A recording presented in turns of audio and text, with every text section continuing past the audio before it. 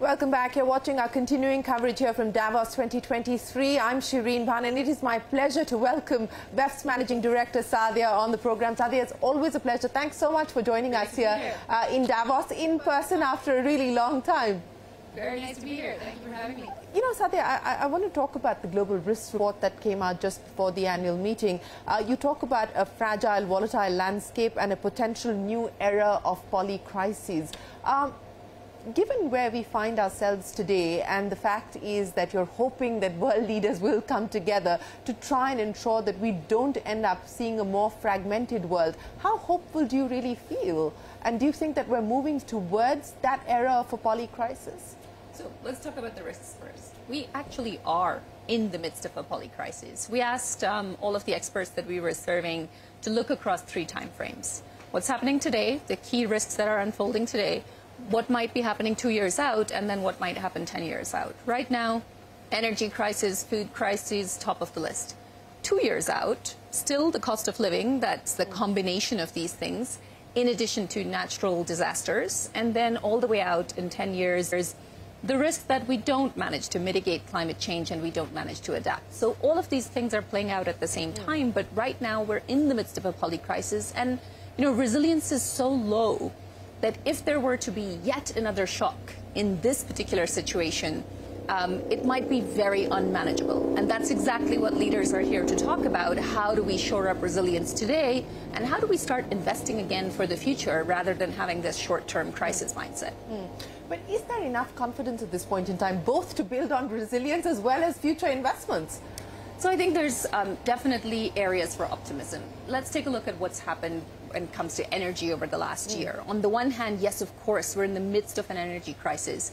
But what that has created is much more momentum, investment, incentives, where governments are essentially trying to put in place the green energy transition much faster than what they were planning before. And that is already leading to a lowering of prices in a relatively short period of time when it comes to greener energy. Now, of course, we're not out of the woods yet, and there's much more to be done, and this transition will take time, and there will be people who will be severely disadvantaged, but we're towards a positive direction. So there are areas where things are changing, but it's not enough. And I think this is where that innovation, investment mindset has to come back. Speaking of further global cooperation, China being represented here by the Vice Premier, the hope and the expectation is that with the change in policy as far as reopening is concerned, the zero COVID policy being put on the back burner, so to speak, at this point in time, some pullback even as far as tech regulations are concerned, real estate market regulations are concerned, that there is a change underway. How are you reading what's happening in China at this point in time, and what's the expectation from here on? So cooperation is essential, and I think these can only be somewhat positive signals. At the same time, I think the jury is out as to how quickly China rebounds. We have our chief economist's outlook that's coming out today, and they have a mixed picture of what's going to be happening and how quickly China is going to be bouncing back. On the one hand, yes, of course, opening up again will be extremely important for the Chinese economy and by consequence for the rest of the world's economy. On the other hand, there are obviously health impacts of how quickly this reopening is happening, and that may need to lead to some kind of a lag in the recovery. So I think the picture is mixed, but overall, again, the trajectory is more positive than it has been before. Let's talk about India, because India has been resilient, especially over the last 12 months. What's the outlook on India from here on? So I think India is one of the few areas where the world can look to find a source of optimism, investment, innovation, energy, and the right kinds of future investment when it comes to human capital as well. I think the broad-scale digital investment and the broad-scale investment in education and skills will be critical for India's future growth and becoming, the largest country in the world this year. It's critical that that happens.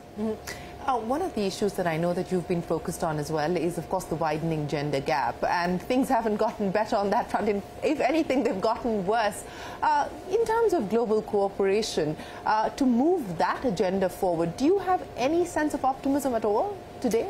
So look, there's been a backsliding over the last 3 years, and you and I have spoken about this before. It's very clear that gender equality has taken a hit, like many other aspects of human development. The people that were the most disadvantaged became more disadvantaged over the course of these last 3 years. And that includes women, that includes girls, and there are specific hotspots around the world. Here in Davos, we're actually going to bring together leaders to look at how gender equality is core to the macroeconomic recovery. We have to look at this at a critical economic issue, but we also have to look at this as a leadership issue.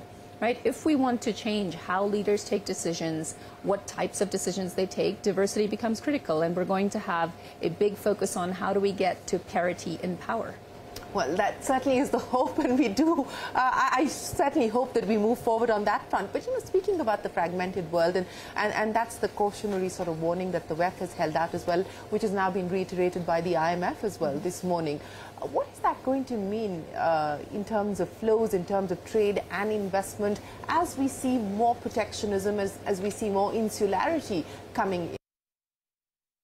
That economic globalization has helped lift 1 billion people out of poverty in the last 30 years. A pullback of that globalization is going to do long-term damage to the prospects of increasing everybody's living standards. So it's important that we come back to a kind of cooperation, we come back to flows of trade, of ideas, of technology, of people around the world.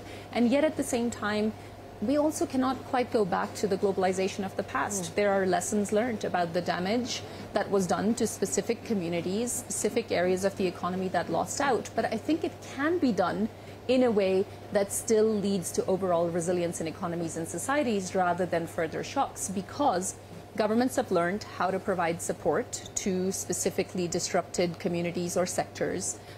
Businesses have learned how to do this in a way that's quite different than what they were doing in the past. Overall, standards in the workforce have improved around the world.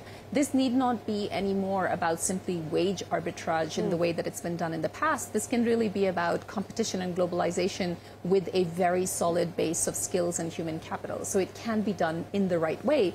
But that's part of what needs to be discussed here in Davos as well. And it's going to be a journey. It's not something that's going to change overnight, because leaders need to come out of this very short-term, insular, inward-looking, crisis-driven mindset that they've been in, understandably, given the shocks that have been happening. But now it's time to start looking again at the medium term and start looking at cooperation.